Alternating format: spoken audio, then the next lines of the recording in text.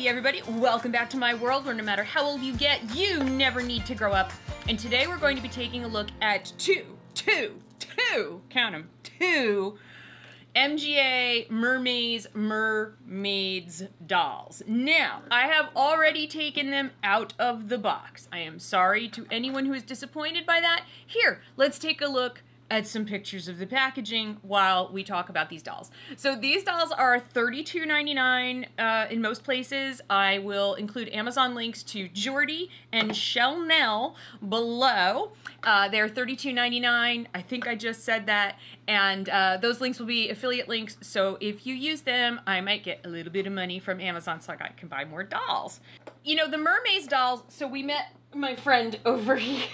And she's still just kind of laying back over there. But I think she's really cool. What the struggle for me with the Mermaze dolls is figuring out how to display them. Because they do kind of stand on their tails, sort of. You know, when you have shelves like these, it's kind of hard to make a mermaid doll stand up. I mean, I have my Sirena Von Boo upstairs, kind of away from other stuff, because if anything shakes even a little bit, if you're not really on a doll stand, you're down. So I think the most interesting thing to me about the Mermaze dolls is going to be the weirdest thing you've ever heard. Are you ready? It's that people are rebodying them onto Monster High bodies predominantly. I just find that so amusing. So let's take a look at Jordie. So Jordie is really, really cool. Love her face. She's got this beautiful black heart right here. I'm digging her eye makeup a lot. Let me just get her little bangs out of the way. I mean, look at that. Beautiful. We got the cut crease going on. Her brows look good. You know, what really elevates these dolls is obviously the eyes, the inset eyes and their faces. And I think that that's why so many people are rebodying them, because you've got a lot we're going to talk about the hair in a second. You've got a lot going on with the heads of these dolls. And then there's a lot of very interesting fashion, you know, above the tail.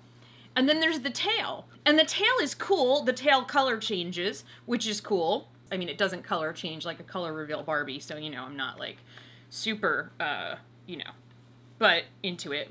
But it's cool. It's also, you know, that's probably really cool for kids. Now, Jordie, though, color changes in warm water, from what I could gather from the instructions. And I'm trying to find a circumstance other than a bath where a child is going to, like, play with this doll and the color change feature in warm water, especially with summer coming in the Northern Hemisphere. I'm thinking, well, the cold water change dolls are going to be cool, because if kids want to play with them outside and dip their tails, like, in their baby pool or their big pool or whatever, just hit them with the hose, they could do that. Having said that, this is the weird thing about Mermaze Mermaidz dolls. They're fashion dolls, which means really, we shouldn't be throwing them in the water, right? I'm very confused about the color change feature. So, in addition to having an adorable face, she's got, oops, wait, we didn't finish taking her, we didn't finish freeing her braids that I love so much that, you know, a lot of doll brands are doing to give us braids, and they come out pretty cool.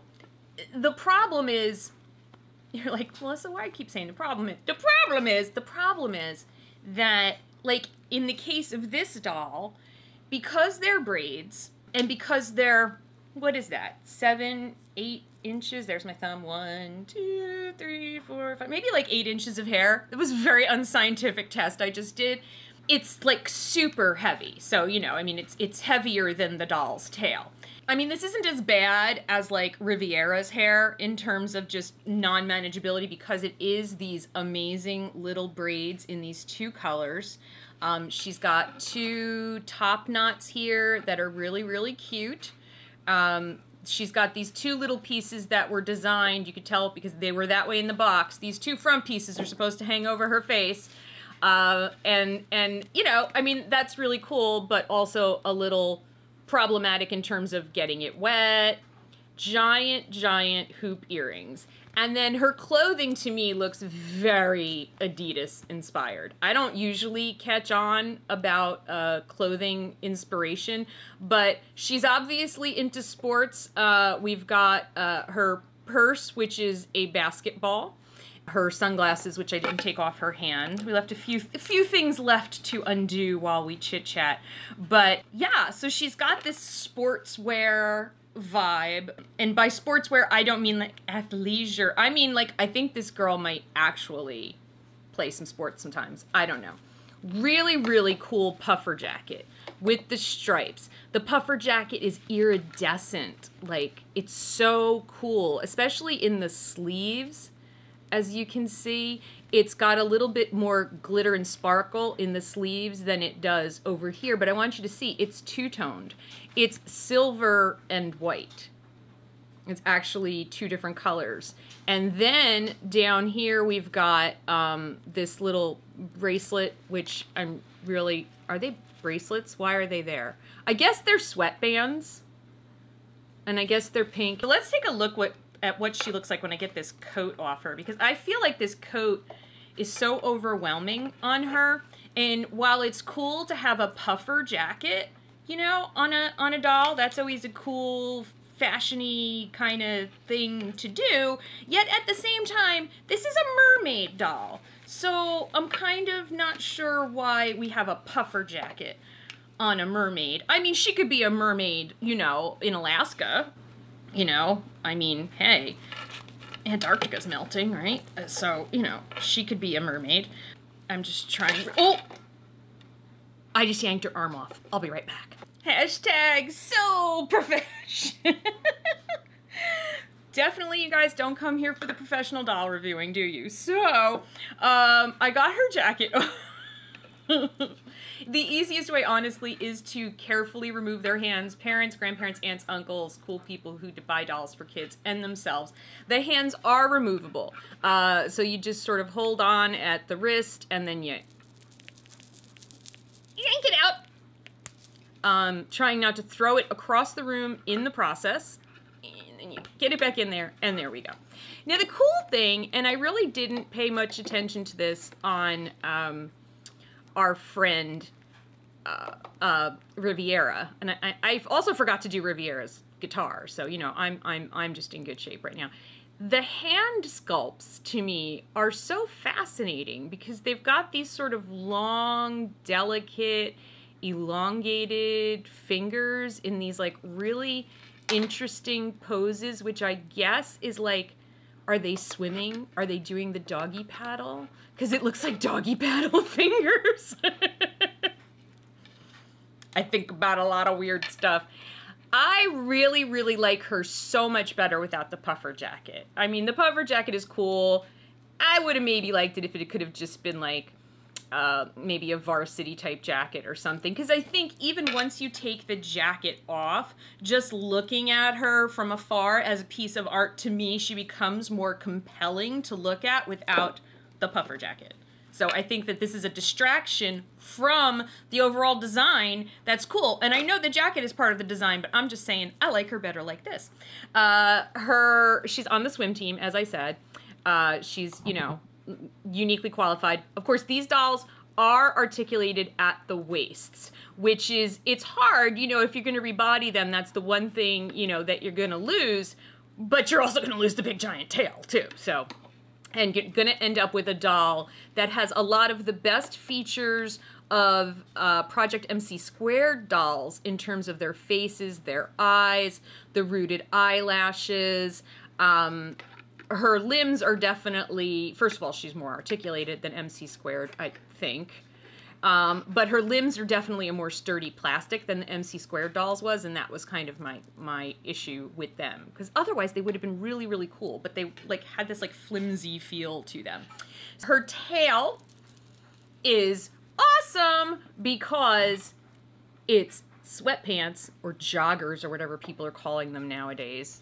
I grew up, they were, actually these were track pants. If they had the stripe down the side, these were track pants. So I'm trying to see if I can get her to stand up. Ta-da! Jordie is standing. I'm still standing. So they can stand on their tail. Her tail is completely plain white. And so I'm really, really curious to see what happens when we do her tail. I'm saving the tails for the end because I don't want to get water all over everything when I have 2 dolls to review here. So, and I also did not check ahead of time to see if the 2 dolls I picked both use warm water, because Jordie needs warm water. I don't know if Shellnelle does. Shellnelle. Now, this is probably my favorite tail. Now, and I do love Riviera's tail, but there's something so incredibly elegant about what they tried to do with Shellnelle in terms of her tail. In terms of her hair, I'm not as in love because this bow is just kind of like here. Like, it's completely ancillary to the do. I mean, so I don't know. I'm not feeling it. I'm just not feeling the bow. I'm probably, you know, that's just me. Her hair is super, super soft. Again, so much hair on these dolls. No product. I feel no product in this hair, which is great because I can just run my fingers through it because they don't come with a comb. And I know that in the comments on something, Riviera, I think it was Riviera, where someone was bummed that they don't come with a comb. And I was like, I have so many doll combs. But, I mean, running my fingers through her hair is very therapeutic, and I might just sit here and do this for a while. By the way, I'm doing my laundry, as always. It's Saturday. It's laundry day. So her hair is this beautiful kind of periwinkle blue color. Now let's take a look at her face. Gorgeous, gorgeous face. Gorgeous face. Look at that eye makeup. Look at those lashes. The gloss to her lips, but I feel like this jacket is like really taking away from, because it's sort of strangling her, so I'm just going to pull it back so you can get a better view. Like, look at that. Isn't that chic? She's got these giant blue heart earrings. I like the chromy ones better. And then she's got this shrug, this fur shrug, which again, you know, if I go back into why are we putting these things on mermaids, that's ridiculous. It's a fashion doll, but it's also a mermaid, but it's also a fashion doll. And then she's got this really cool, like, these net gloves, which, let me pull them down so that they're actually doing the right thing. This is very classy. I like this look. So she's got these, like, sort of fingerless glove cuff things with this bow on here, and it just kind of, you know, goes over her hand. Really, really very pretty, very, very nice look. Underneath the funky blue jacket, she's got a giant bow bathing suit halter top on to go with the giant bow on her head. That feels like a bit too much to me. Like, I wish this had been a little more plain. Then she's got this belt that is just gorgeous, gorgeous. And I think it's attached. Is it attached to this material? Or is this material just gonna float around? I think this actually is supposed to be under, where does this go? No, wait, I think I know where this goes. This goes around her waist, but under the belt, right? I think it's supposed to look like a collar. Wait, give me a minute. Let me figure this out on my own. So here, we're gonna insert a picture of the doll. And so this piece goes around her waist. It looks great in the pictures. It's not working as intended for me, which is a bummer because I kind of like that look, but oh well. And then her tail. So her tail to me is, Hexgen did the sponsored debut of this doll, and they did such a beautiful job in the way they were dressed, and they just made me like love this tail. I mean, it's quilted and it's like a peachy pink, and she's got this kind of big sort of fluted tail, so it looks like she's wearing a mermaid like skirt. Like that, it doesn't really look like a mermaid tail. It looks like she's wearing a mermaid skirt. Like, I'm going to the Met Gala dressed as a mermaid. Pardon me while my hair drags on the floor. And she also can stand on her own. The challenge to the standing on their own thing is twofold. Part of it's their hair, and then part of it is which tail design do they have? Like, she's a little more unsteady, I feel like, than Jordie. I really dig this belt. I do. Okay, so now we are going to find out. Look at her necklace. Look at that pretty necklace. I'm going to keep her little furry jacket on because I actually like her furry jacket, whereas I didn't like Jordie's jacket. Now, I do not know if she color changes in warm or cold water. I don't remember. I have some tools here. Look at this. Look at all of this plexiglass. Are you excited? You should be. That's a lot of plexiglass. Okay, here we go. So I have this plexiglass. I have this doll who I'm going to sit in here kind of as much as I can.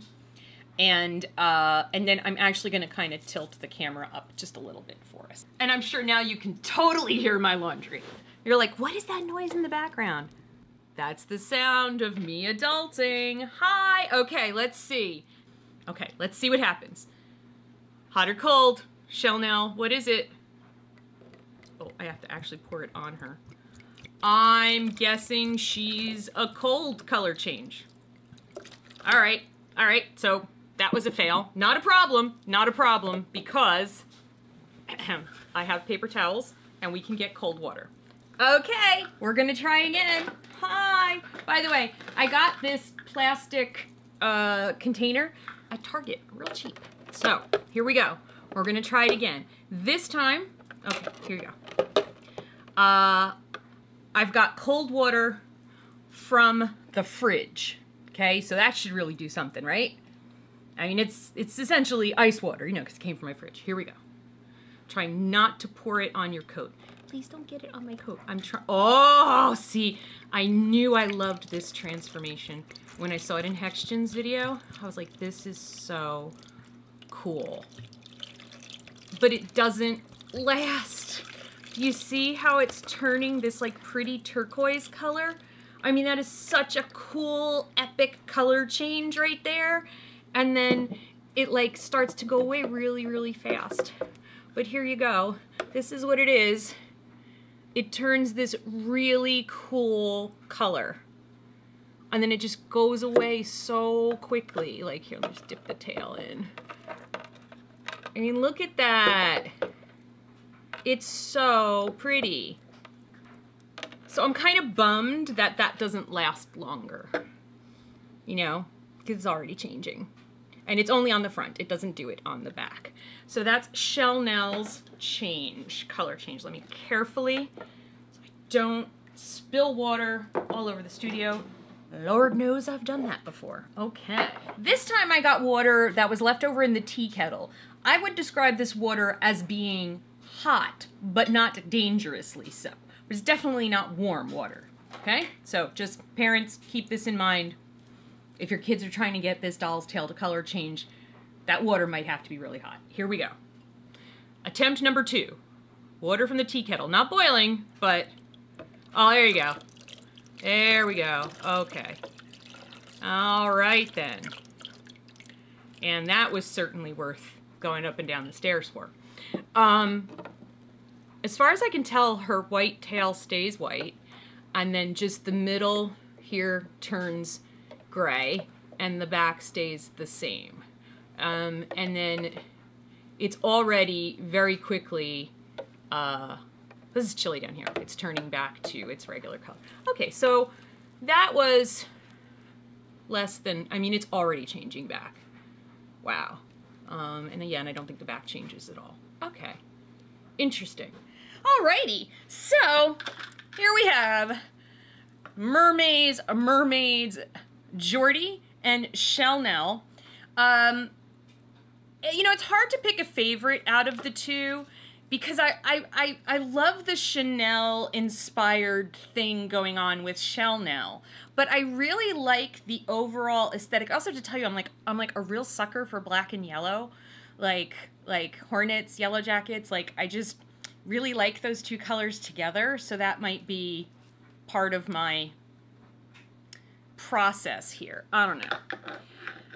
I think overall it's Jordie because there's more things about Shellnelle that I don't like the bow theme.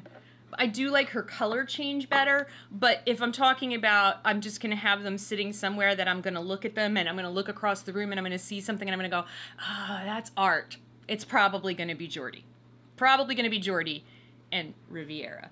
So anyway, you let me know down in the comments, between these two, which one's your favorite? What do you think of the whole Mermaze Mermaidz situation? And if you have a favorite that I have not shown yet, because I have two more. I'm not getting the deluxe one with the hair gel.